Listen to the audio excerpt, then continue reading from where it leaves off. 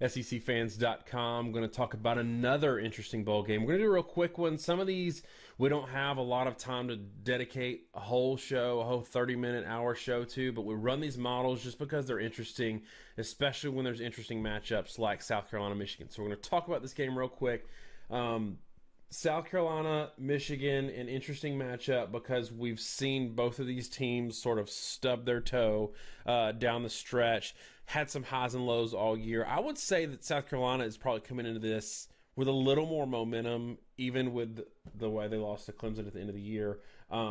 So let's talk real quick about what the model says. Again, this is not our normal video, but we want to give South Carolina fans some love. We love y'all a lot, and so we ran this model. Get into the model, let me know what it says, and we'll go from there. So, 10-second spiel. It's a per play model that takes how you did against your opponents versus how your opponents fared against everybody else, and derives some sort of comparative statistics to say how good you really are relative to your competition.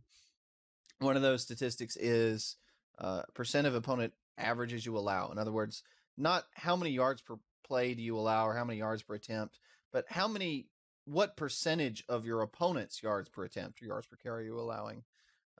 And I think what's interesting this year is there's a big perception that South Carolina is very, very good defensively, or at least quite good under Muschamp. Really not all that true. They're giving up 89% of opponent rushing averages and 94% of opponent passing averages. Really 90 to 95 is, I would say, average, above average. 95 to 100% is perfectly average, and that's like nationally. 90 to 95% is solid. Really, they are pretty good against the run at 89%. And I do mean just kind of pretty good. And 94% is basically perfectly average against the pass. A lot of stuff's been hidden statistically because they are one of the fewest. They run among the fewest number of plays of anyone in college football. And when you do that on a consistent basis, you can look pretty good statistically, defensively, because you just don't play that many plays. And that's kind of where South Carolina is. Now, Michigan's pretty darn good. I mean, 80% of opponent rush averages, 85% of opponent pass averages. That's not elite. You really need to be below 80% on either number to be elite. What that really is, I would say, is very good against the run and good against the pass. But I think one of the more interesting things in this model for the past 3 weeks has been that South Carolina has broken our model. And they did that in that their scoring has been so inconsistent that when they had worse yardage, they scored more points. When they had better yardage, they scored fewer. This was because we spent a lot of time on this, actually, trying to figure out why the heck this was happening. The biggest theory we had is that when they were struggling offensively, they took more risks defensively and offensively that led to more turnovers and points. Some people have said, well, but they had a shorter field, so that hurt their offense. But remember, we do per play statistics. So we're not looking at total yardage. We're looking at your per carry average. I don't really care if you have to go 40 yards or 100. That's why we look at statistics this way.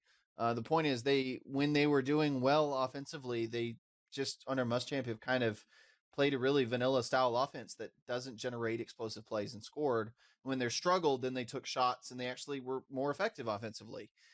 The notable thing is that was the past 3 weeks, and against Clemson, really Florida, Clemson, Georgia, they performed the way you should expect for their yardage to such an extent that they finally fixed our model.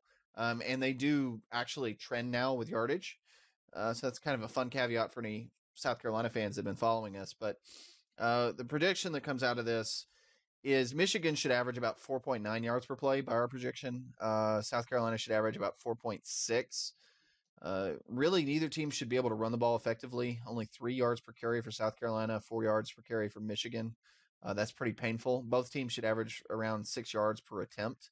Also, not very good.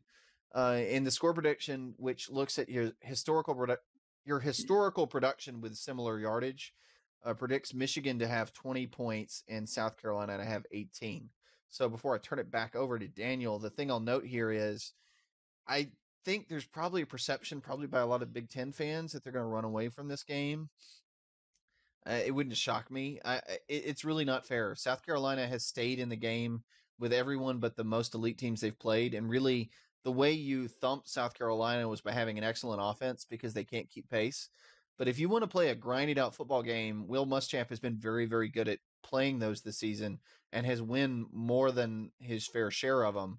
So even though Michigan in our model is favored by 2, I think it's very notable that this is really a coin flip game. And anytime you're scoring 24 points or less, we talk about this all the time, you're really talking about a couple turnovers or a fumble or one fumble recovery, one pick six, determining the outcome of the game. This is a very tight game that could absolutely go either way. We're talking in the past about how it's hard when there's not enough data points from teams from other conferences playing one another.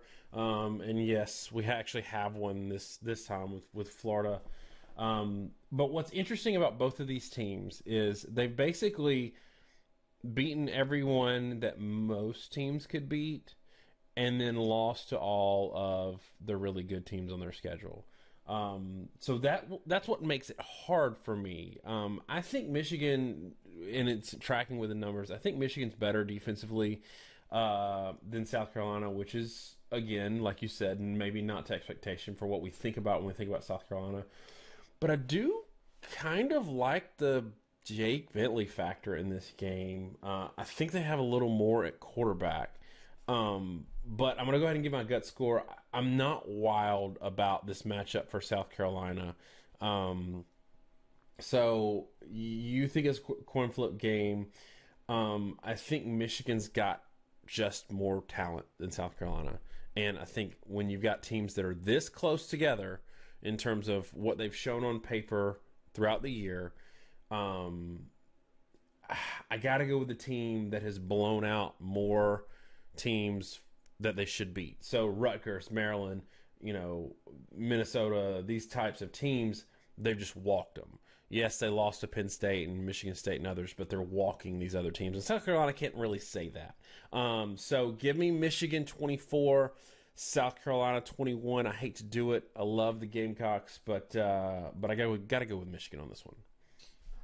Yeah, I'm not too different now.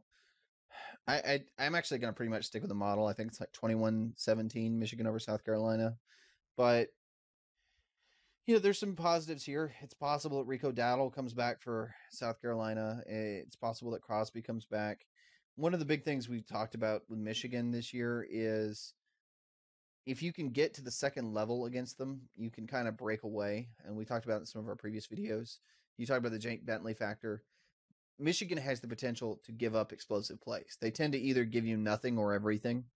And it's really not a bend but don't break defense. It's more a bend and sometimes break defense, if that makes sense. And most of the time they're successful not giving up anything, but they do have issues tackling in the second level, I think, quite badly if you can get back there.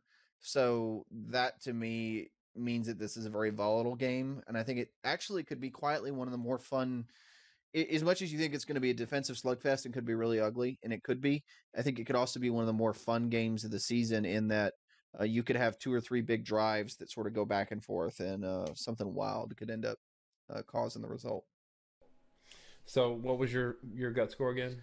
21-17, Michigan. All right, y'all. Anything else in this game? Nope.